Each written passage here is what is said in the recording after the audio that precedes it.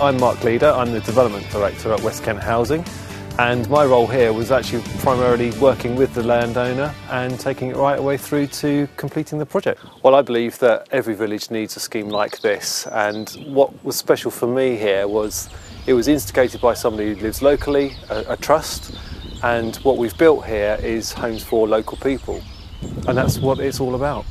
The Red Leaf Trust rang me to say, I have some land, I'd like to consider using it for the village purposes to provide affordable housing for local people.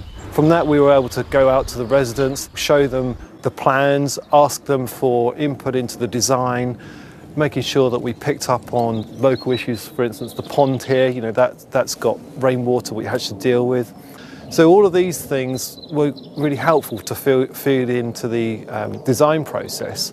So when it actually came to getting the planning consent, it went straight through, which was brilliant. It was really great that people had such strong links here. We could have filled this over twice, you know, it was that strong. The village pub just along the road, it's very busy, you know, not saying that everybody here is going to go there, but it just brings a bit more vibrancy.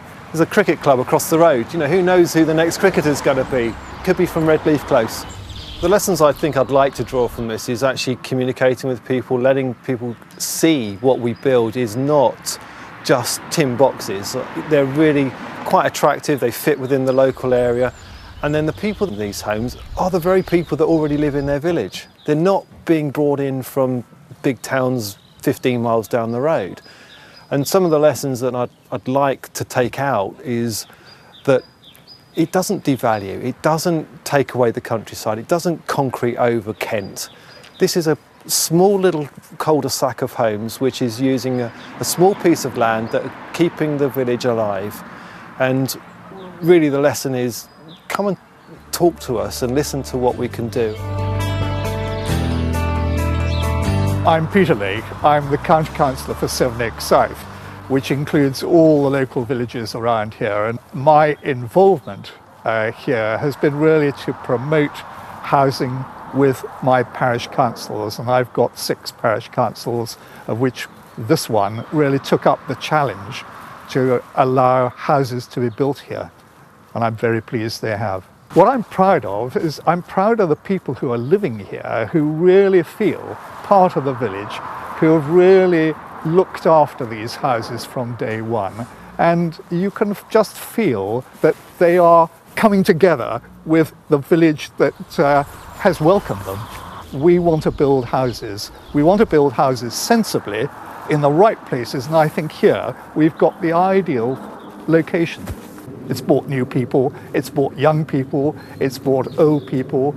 It's just added to the community here in Chiddingstone Causeway, and that's so important. The benefits of working with a local organisation like West Kent is that you can plan ahead. You can determine where these children are going to go to school. You can allocate the places properly. You can get other organisations together. And the districts, the county, the housing associations need to be glued together. And unless they are, then you don't have a community. But if you do, then you have a real community. We was originally living in a place called Housestead in Sevenoaks. My son went to school in Lye. Obviously, travelling cost a lot of money and time.